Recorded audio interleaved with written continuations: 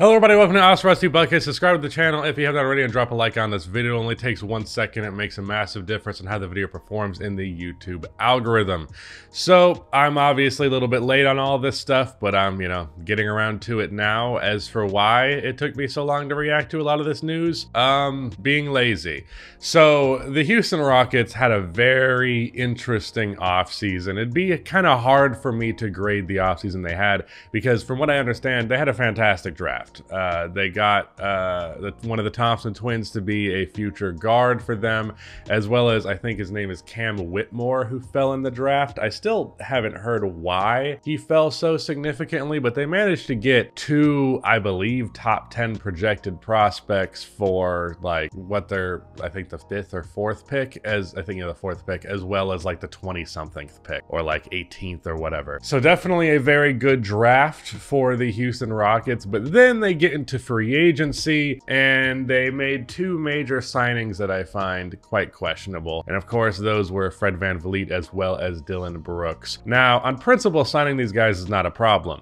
It's more so a problem when you give them all of the money, like all of it, like every dollar that there's ever been. Because that's what it certainly felt like, at least, of course, relative to the quality of players these guys are. Fred VanVleet got a little over $43 million a year, somewhere in that ballpark, for a 2+1, which, granted, when this contract came out, it initially seemed as though it was explicitly a 3-year deal. A 2+1, the +1 being a team option, is significantly more manageable, so you do have to take that into account. And I believe Dillon Brooks's deal is a 3+1, but for $20 million a year. Now, I do think a lot of people haven't quite made the adjustment in their head that $20 million a year is like, just decent to good starter range money. Like, Robert Covington a couple of years ago would get $20 million now, like when he got 12 back in the day. Like 20 is the new 12 essentially.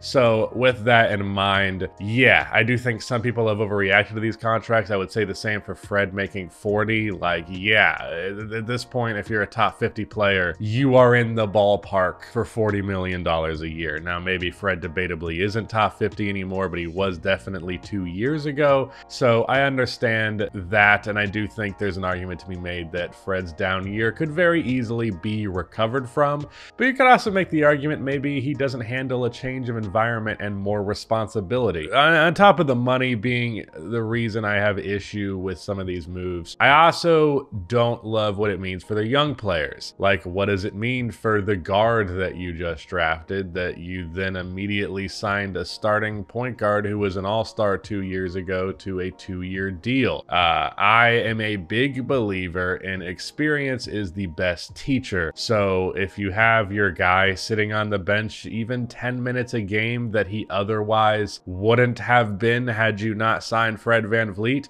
that's 10 minutes a game over 2, maybe 3 seasons that could have been utilized to improve that player, and it slows down his trajectory. Now, there is an argument as well to be made that having a veteran guard there, having someone who has seen the highs and lows of the NBA, won a championship, made an all-star team, all that, could make for a valuable mentor, but I just don't want to spend $40 million a year on a mentor, and I also don't want that mentor to take away minutes and shots away from my young point guard.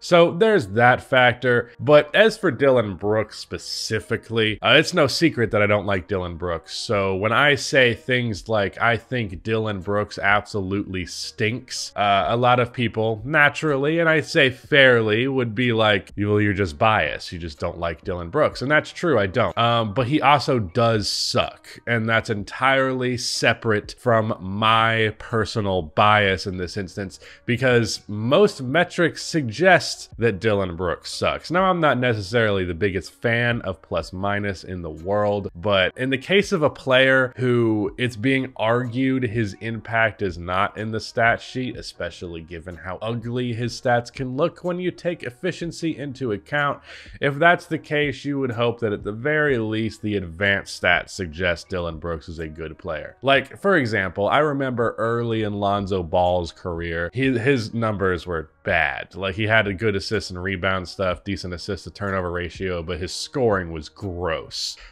Like terrible, terrible, terrible efficiency. Couldn't hit threes early on in his career. No rim gravity whatsoever. No mid-range game. Couldn't score the ball. So aesthetically, for a lot of reasons, you would see Lonzo on the floor and it would kind of look like, ugh, this guy's not very good. But then you would take a look at the advanced stats and the Lakers were a significantly better team when Lonzo Ball was on the floor. Meanwhile, take a look at Dillon Brooks. He has been a net negative for his entire career. There might be 1 or 2 seasons where he was a net positive earlier on, but where he's at now, the past few years, he has been a not significant negative in the regular season, but definitely a negative impact basketball player.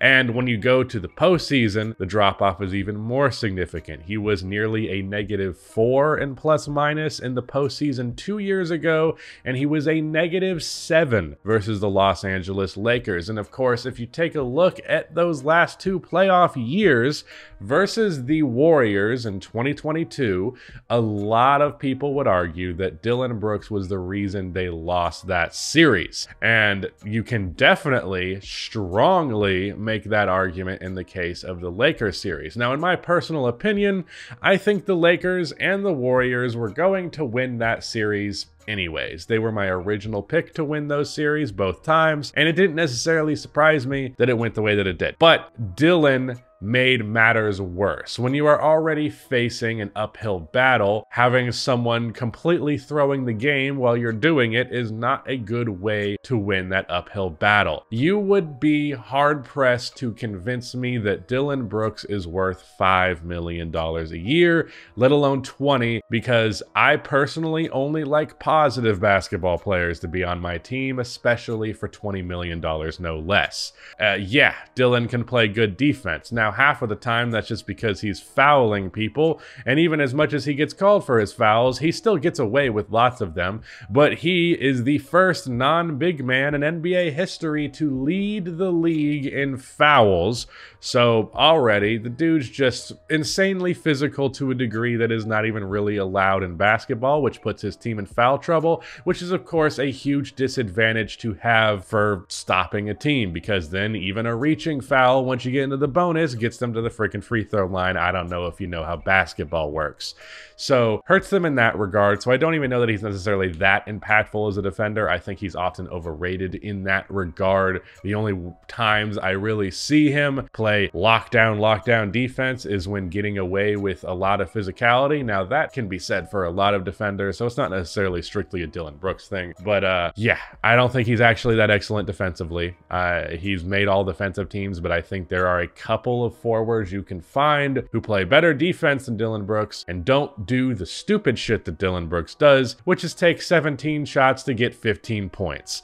The guy's shot selection is disgusting. Now, I will give Dillon this one caveat. If he decided to just cut that shit out and just be a catch and shoot guy, finish layups and dunks on the fast break, occasional backdoor cut, but ultimately completely cut those mid-range shots out of his game, from that point, I could see Dillon Brooks being a good basketball player, worth $20 million. I don't know about that, but a good basketball player, a positive basketball player. But to this point, he has not shown that ability. And while I would be okay with like a $5 mil bet that he would figure that out and suddenly be the good player that he is capable of being, Dillon might be worth that money eventually, but he's not. And I don't think he's going to do that. And personally, I'm not banking $60 to $80 million on the possibility that he will change. Your defense doesn't matter to me if you are a complete negative offensively who takes up a large percentage of that offense. I've seen the argument made a handful of times, and it's one that has been made for the likes of like Matisse Thybulle, who we seem to come around to realize that player's not worth it. But take Matisse Thybulle, and then instead of him shooting the ball 4 times a game, have him shoot shoot the ball 13 times a game. Like, that's disgusting. It's the worst. It is terrible, terrible, terrible offense. Like, it's one thing if you can't score. It's another thing if you can't score, but you think you can, so you take shots as though you can score. Once you have reached that territory, you are a significant negative player. I don't care if you are Scottie Pippen on the other end defensively. I don't want you on my basketball team. So I just don't like that signing for Houston. I wouldn't have liked that signing for anyone. And especially, speaking of anyone, who was giving Dillon Brooks this money? Who else was going to offer Dillon Brooks $20 million a year? Who else was going to offer Fred VanVleet $43 million a year? I don't know. Now, I do think people overreact to bad contracts, so I'm not going to sit here and pretend like they fucked themselves here. Ultimately, in terms of just playing good basketball, Fred VanVleet is going to help them be a better basketball team, and, you know, hopefully it doesn't hinder development too significantly. But it just feels wholly unnecessary. Now, I do want to throw out there, I probably should have said this earlier, there is a contract, like an amount of money minimum that the new CBA has added, so teams can't just not spend their cap space. They have to sign people to a certain threshold of money, and by signing Dillon and Fred, they managed to fill a bunch of cap that otherwise would have been empty cap space. But at that point, I would just rather sign a couple of guys, a handful of role players, to one-year deals for probably a little bit too much money for each of them, but it's a one-year deal, so it's ultimately inconsequential to your long-term goals. But now instead, you have a lot of money locked into these players long-term. You know, a year from now, is Fred VanVleet maybe going to be on the trade block? Sure. But I just feel like it was unnecessary to go this direction in terms of signing players. I would have much rather seen a couple of vets that are, you know, making $10 million a year and ultimately would make you a better basketball team and would elevate those young players rather than potentially getting in their way. That said, Houston's going to be an interesting team, and they have not been interesting or remotely fun to watch at all in the last year, so I am excited to see that turn around. They ultimately improved, there's no doubt about that, but I do think that improvement could come at somewhat of a cost to their future, and again, Dillon Brooks for that much money, man, I just don't get it. But yeah, that is it. Shout out to Rudy for editing this video, and goodbye.